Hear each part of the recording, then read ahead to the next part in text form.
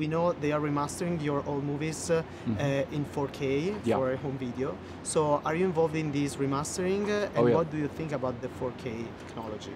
Well, the wonderful thing about 4K technology is it gets closer to the resolution that we shot the films on. Photochemically finished films on 35mm have at least 6K resolution. IMAX films upwards of 18K. And so as home video formats keep evolving, 4K, particularly 4K with HDR, it allows us to give somebody in the home an experience that's much, much closer to what it was like to see the original film prints as projected on film. And I think that's a very exciting prospect. And it's a long and complicated process that we're doing right now, but I think the results I'm seeing are very pleasing and very spectacular.